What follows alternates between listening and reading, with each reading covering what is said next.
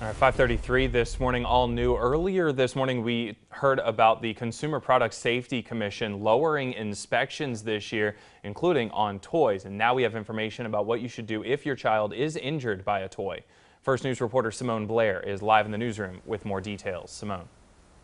That's right, Brandon. The CPSC estimates that roughly 200,000 kids last year were sent to the emergency room nationwide after they were injured while playing with a toy. Yet that agency has been limiting their screenings on toys this year due to the COVID-19 pandemic, which some experts are warning could lead to some faulty toys falling through the cracks. I spoke with local attorney Frank Cassis about what Mahoning Valley families should do if their child is injured by a faulty toy. He says families could work with an attorney on a product liability case. The case will aim to prove that there has been a manufacturing defect, a design flaw, or that the toy company failed to warn consumers about something like a choking hazard.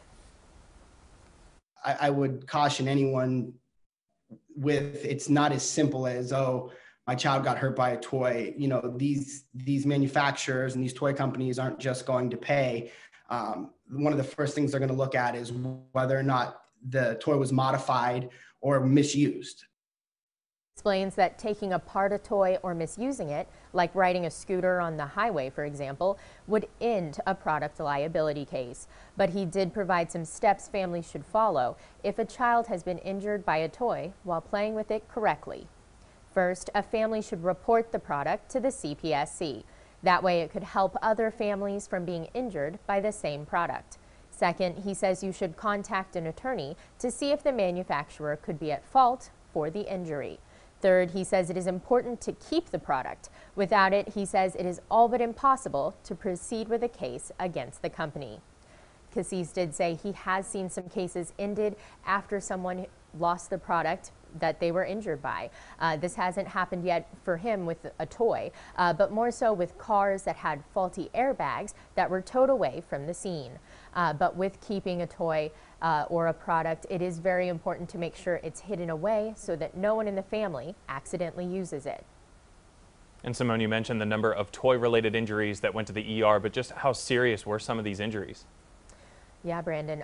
So the majority, the children were safe after a quick visit, returned home with their families, and all was well.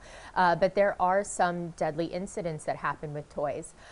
In 2019, the CPSC reported that 14 kids under the age of 15 died from toy-related injuries, either from accidents on a scooter or from choking on a small part of a toy. And for that reason, families are encouraged to check out all of their products and their toys on the Safer Products website that the CPSC runs.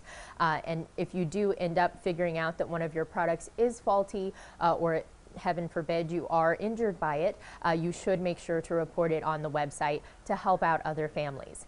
We will have that link available for everyone later on this morning. Live in the newsroom, Simone Blair, First News this morning.